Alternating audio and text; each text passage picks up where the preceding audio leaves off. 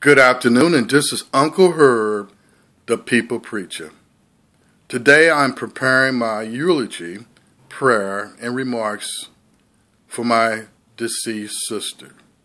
It will not be posted on YouTube.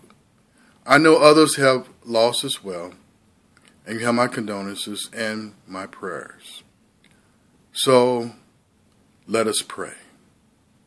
Dear Father God in heaven, in 1 Timothy chapter 2, verse 8, we lift up holy hands to our Father God in heaven, the God who spoke in Genesis chapter 1, verse 5, and time came into existence.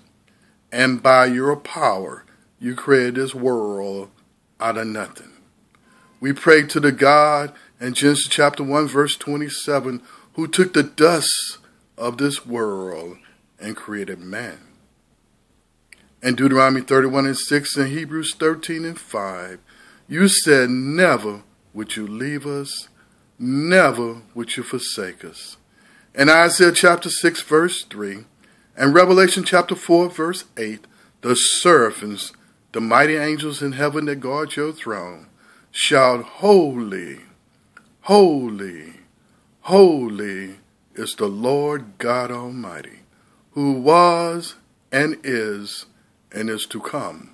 For there's none greater, Father God, in all the world. Dear Father God, I pray through the blood of Christ Jesus and by the gift of the Holy Spirit that dwells within me, thanking you for giving us this day that was not promised to you. Dear Father God, tomorrow I want to thank you for allowing us to assemble to commemorate the life of my sister, Sylvia Eder Martin. Dear Father God, and for others that are in bereavement, dear Father God, please comfort our hearts.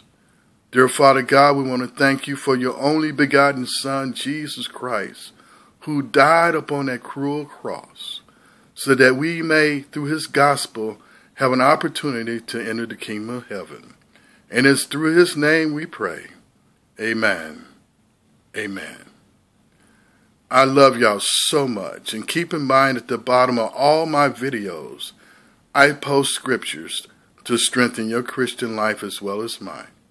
Keep my family in your prayer during our time of bereavement.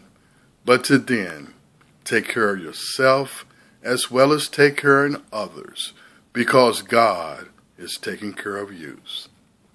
Oh, he's taking care of you. Oh, he's taking care of you. Our God is an awesome God. He reigns from heaven above with wisdom. I love you.